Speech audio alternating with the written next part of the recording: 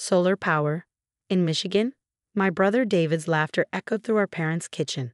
Better hope those panels can run on rain and snow, little sister.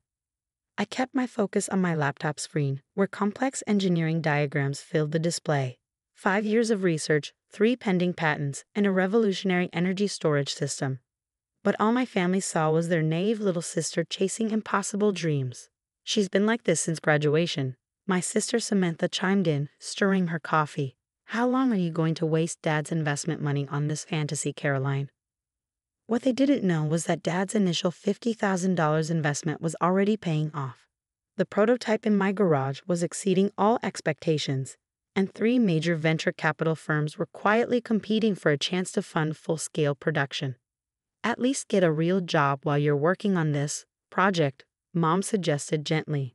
Anderson Electronics is always hiring engineers, and with your MIT degree. I have a real job, I interrupted, running my own company. David snorted. 2 employees in a garage isn't a company. It's a hobby that's burning through Dad's retirement fund. If only they knew those 2 employees were Dr. James Chen, former head of energy research at Tesla, and Dr. Sarah Martinez, who'd written her dissertation on the very technology we were perfecting. They both left prestigious positions to join my hobby, believing in my vision of revolutionizing renewable energy storage. The prototype testing is almost complete, I said, trying to keep my voice level. We're looking at production facilities now. Production facilities? Samantha laughed. For what? Solar panels that might work 3 months out of the year.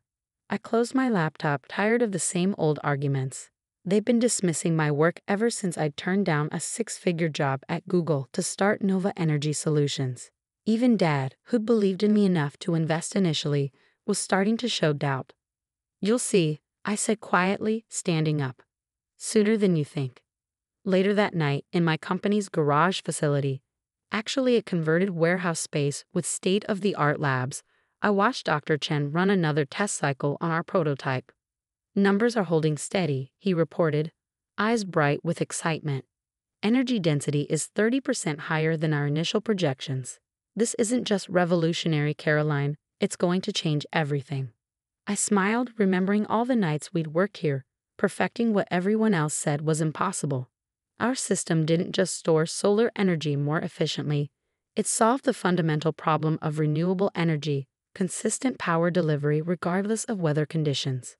My phone buzzed. Another message from Morgan Stanley. They were getting aggressive about investment opportunities, especially after their technical team had reviewed our preliminary test data. Goldman Sachs called again, Sarah mentioned, looking up from her computer. They're offering $50 million for a 15% stake. I shook my head. Too low, especially with these new efficiency numbers. The truth was, we didn't really need their money. What had started with Dad's investment had grown through careful management and strategic patent licensing. We had enough capital to begin production on our own terms. But we'd need partners for rapid scaling, which was crucial. Climate change wasn't waiting for anyone. Caroline? Sarah's voice pulled me from my thoughts. You should see this. She turned her monitor toward me. On the screen was an internal memo from Anderson Electronics, leaked by one of our industry contacts. They were desperately trying to replicate what they thought was our approach, unaware that we'd taken an entirely different direction. They're so focused on improving traditional storage methods, Sarah said, shaking her head. They don't even realize we changed the fundamental paradigm. I thought about my family's suggestion that I work for Anderson. They had no idea that Anderson's entire research division was frantically trying to catch up to my hobby. The next morning, I had a surprise visitor at the warehouse. My father, looking somewhat uncomfortable in the high-tech surroundings. Quite an operation you have here, he said, eyeing the complex equipment. A bit more sophisticated than the garage setup I was picturing. Did you think I was building science fair projects with your investment? He had the grace to look embarrassed. Your siblings mean well. They're just worried about you throwing away a promising career on what, Dad? On solving one of the biggest challenges in renewable energy, on building something that could help address climate change.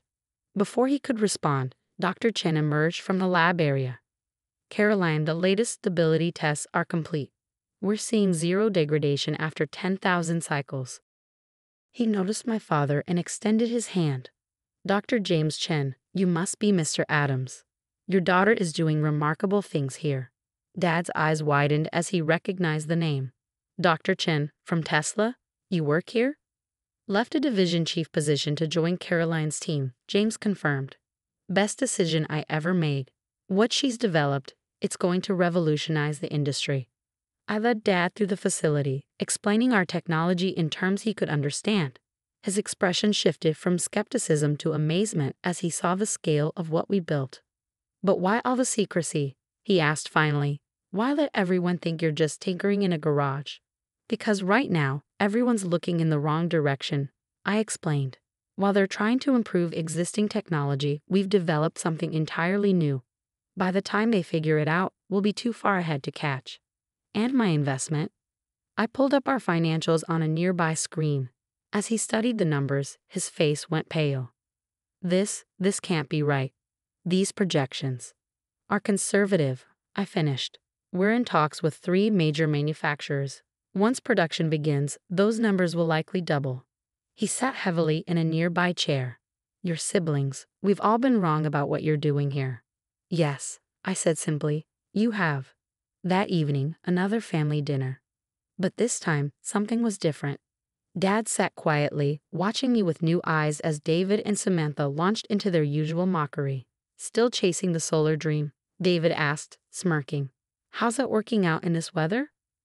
I took a sip of water, thinking of the meeting I had scheduled for tomorrow with the Department of Energy. They'd seen our test results and were talking about fast-tracking regulatory approval. It's working out just fine, I replied calmly. In fact, we're starting production next month. Samantha nearly choked on her wine. Production? Of what? You'll see it on the news soon enough. Oh, this should be good, David laughed. Little Caroline's garage project goes public. Need any investors? I've got some spare change I wouldn't mind losing. Dad cleared his throat. Actually, son, I don't think Caroline needs any more investors. Do you, sweetheart? I smiled, checking my phone as another message from Morgan Stanley came in. Their latest offer, $200 million for 10% of the company. No, Dad, I said quietly, I really don't. The morning of our public launch, I stood in my office overlooking the production floor of our new facility. Below, rows of our revolutionary energy storage units waited to be unveiled to the world. Each one represented thousands of hours of work, countless sleepless nights, and years of enduring my family's mockery. The press is starting to arrive, Sarah reported, tablet in hand. CNN, Bloomberg, Reuters. They're all here, and you should see the stock market. Clean energy shares are going crazy just on rumors about our announcement. I nodded, adjusting my blazer. Any word from Anderson Electronics? Their CEO just arrived, looking rather nervous. I smiled, thinking of all their failed attempts to replicate what they thought we were doing. Today, they'd finally see how far behind they really were. My phone buzzed, Samantha calling for the 3rd time this morning. I let it go to voicemail, just like the dozen messages from David. They'd seen the business news headlines. Revolutionary clean energy announcement expected from Nova Energy Solutions. The technology we were unveiling would change everything. Our storage system didn't just work in any weather. It was cheaper, more efficient, and more durable than anything on the market. We'd already secured contracts with major utilities across the country. By the end of the year, the first cities would be running entirely on renewable energy using our technology. Caroline, my assistant knocked softly. Your family is here. All of them. I took a deep breath. Show them to the VIP seating area. Front row. The presentation was scheduled for 10 a.m. At 9:55, I peeked through the curtain at the packed auditorium.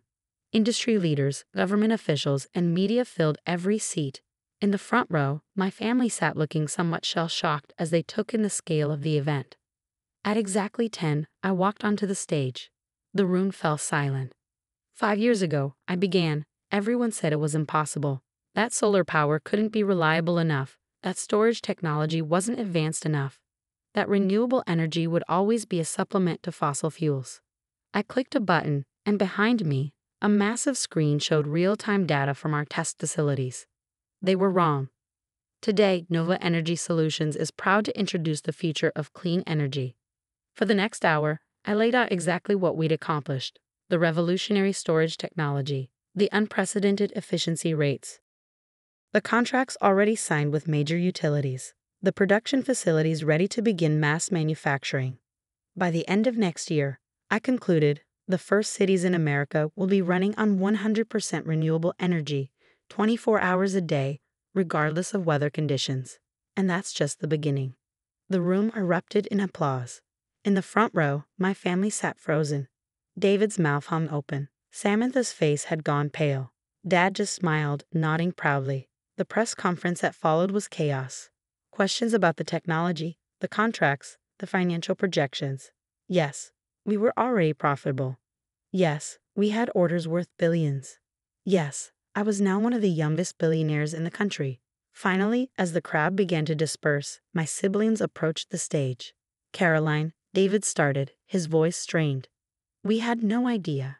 I mean, this is incredible. Listen, I've been thinking, with my business experience, I could really help with. Let me stop you right there, I interrupted.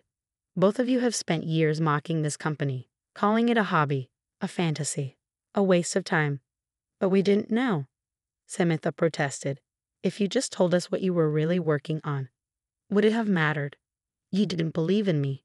You didn't believe in clean energy. You didn't believe in any of this. We were wrong, David admitted. But we're family. Surely that counts for something. I looked at them thoughtfully. You know what? You're right. Family does count for something. Their faces lit up with hope. So I'm going to give you both an opportunity, I continued. Entry-level positions. Same as any other applicant. You'll start at the bottom, earn every promotion, and prove yourselves just like everyone else. Entry-level? Samantha sputtered. But I have an MBA from. Take it or leave it, I said firmly. But understand this, if you accept, you'll be employees. Not executives, not advisors. Employees who will be held to the same standards as everyone else. They exchanged glances, swallowing their pride. When can we start? David asked quietly. 1 year later, I stood in that same office, watching our expanded production floor hum with activity. We'd grown from 2 employees in a garage to over 5,000 across 3 facilities. Our stock price had tripled since the IPO. Cities around the world were adopting our technology. David worked in sales, learning the technology from the ground up. He'd actually become quite good at explaining our systems to potential clients, though his initial arrogance had earned him some hard lessons from his supervisor. Samantha started in project management, where her MBA finally proved useful, once she learned to listen to the engineers and scientists she worked with. She'd recently earned her first promotion through genuine merit rather than family connections. Ms. Adams, my assistant, interrupted my thoughts. Anderson Electronics is on line 1.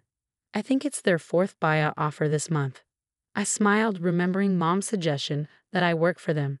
Tell them the same thing as always. Nova Energy Solutions isn't for sale at any price. My phone buzzed with a text from Dad. Proud of you, sweetheart, not just for what you built, but for how you built it. Later that day, during our weekly executive meeting, I watched David give a sales presentation while Samantha shared project timelines.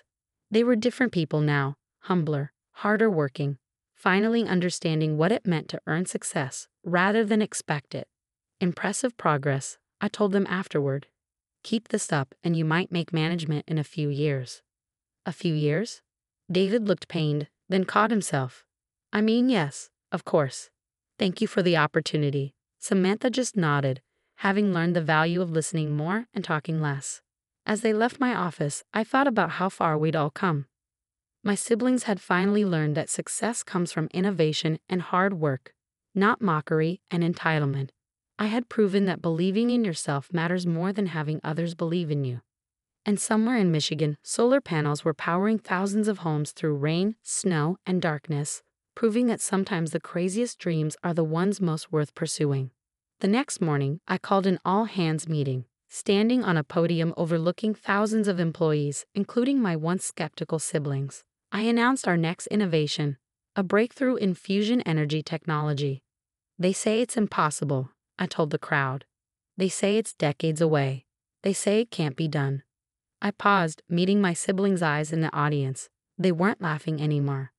But that's what they said about us 5 years ago, and look where we are now. The room erupted in applause. In the back, I spotted Dad wiping tears from his eyes. Mom was beaming with pride. Even Anderson Electronics CEO was there, probably planning another buyout offer. But I wasn't focused on them. I was watching my siblings, who now understood what I'd known all along. The best revenge isn't proving others wrong. It's proving yourself right over and over again. As I left the stage, David caught up with me. "Hey, about all those times I laughed at your hobby."